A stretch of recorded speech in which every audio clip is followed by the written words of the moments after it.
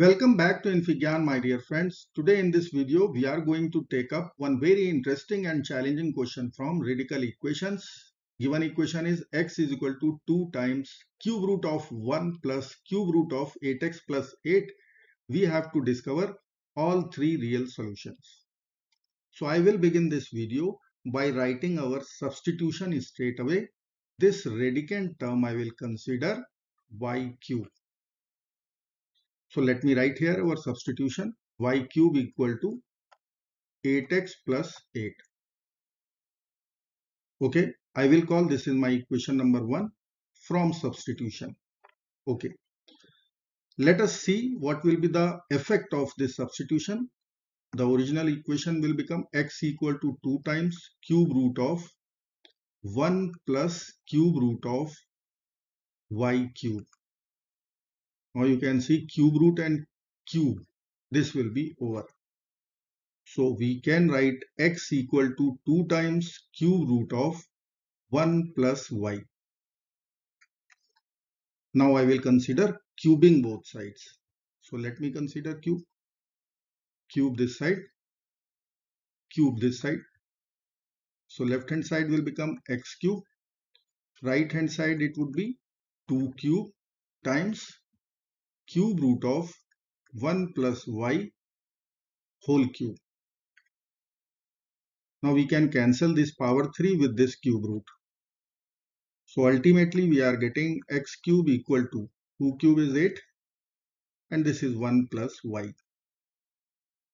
If I will multiply 8 with the bracket, so x cube will be equal to 8y plus 8. You can write here x cube equal to 8y plus 8. Symmetrical equation, only variable change is there. So let me solve this new system of equation. X cube equal to 8y plus 8 and y cube equal to 8x plus 8.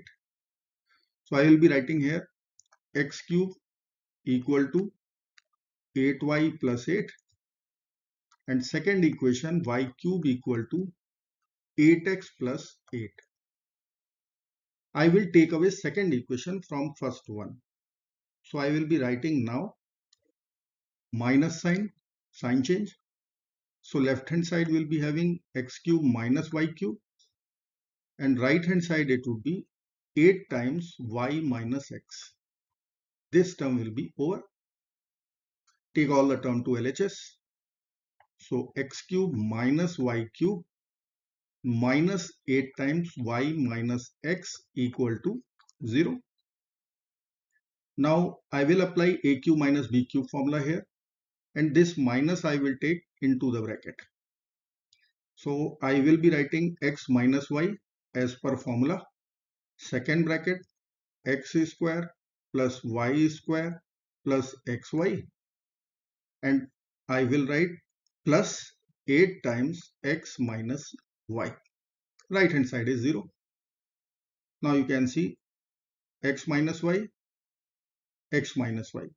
is common. So I will be taking x minus y out. What will be left? X square plus y square plus xy plus 8 equal to 0. F dot g equal to 0, which means f equal to 0. So we will write x minus y equal to 0, or this second equation x square plus y square plus xy plus 8 equal to 0. So let's solve both the equations for our solutions. So let me consider second equation first. I will write x square plus y square plus xy plus 8 equal to 0. So I can take away 8 from both sides. X square plus y square plus xy equal to negative 8. Now I will consider one manipulation step. Multiply both sides with 4. So multiply this side with 4. Now multiply this side with 4. So I can write 4x square plus 4y square plus 4xy equal to minus 32. Now I will split 4y square, this term, as 4x square plus y square plus 4xy. Then what is left? 3y square is left, equal to minus 32. Now these three terms will provide us one perfect square. This is 2x plus y whole square plus 3y square equal to negative 32. Now I will produce one argument. Sum of two squares cannot produce negative value. So sum of squares cannot be negative. If it is negative, means complex solution will generate. So we will reject this equation. So this equation will be rejected. Now I will find solution from the very first equation. It was x minus y equal to 0 or x equal to y. Let us put this x equal to y into our equation. So I will write x equal to y, and equation was x cube equal to 8y plus 8. So I will be writing here x cube equal to 8x plus 8. In place of y, I have written x. So equation will become x cube minus 8x minus 8 equal to 0. Now let's use rational root theorem and synthetic division. I can see the eligible factors of 8 plus minus 1 plus minus 2 plus minus 4 and plus minus 8. Leading coefficient is also plus minus 1. Once we will take ratio, this solution may be possible, will come. So I will consider straight away if I am putting x equal to 1, is it solution? 1 minus 8 minus 8. No, it is not.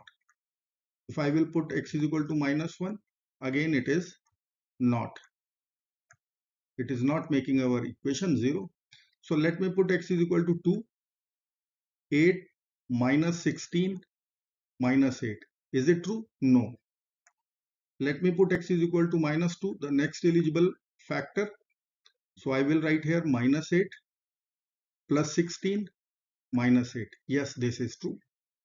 So we can consider x equal to minus 2 as a base solution for further SDM.